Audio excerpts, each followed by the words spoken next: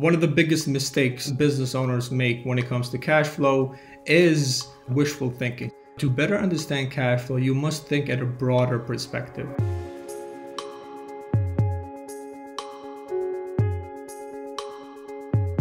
There's a common pain point that I've noticed, and that is small business owners don't have a concrete plan prior to funding.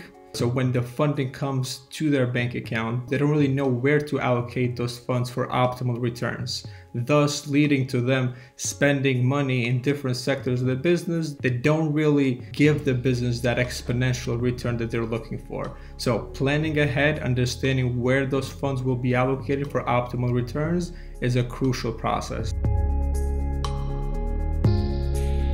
There are so many factors when it comes to acquiring a loan that business owners should understand. I break these down into the 5 C's. We have capacity, which shows the ability to pay a loan.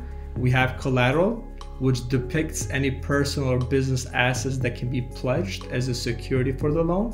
We have capital, which shows the amount of investment the business owner is willing to invest. We have conditions, which shows the lender the current trends of your industry. And lastly, we have character, which is a subjective opinion of a business owner's general trustworthiness, credibility, and overall character.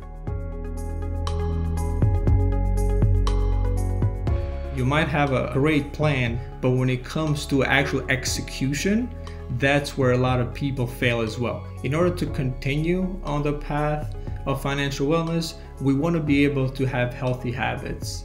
Some concrete example is meeting with your accountant quarterly to get a professional perspective on your business, using billing systems to automate and organize your receivables. Updating your business plan quarterly, very crucial when it comes to obtaining funding. So you want to make sure that every 3 months you're updating the business plan with the most current numbers and current financials of your business. Stick to your plan all the way through to reap the rewards.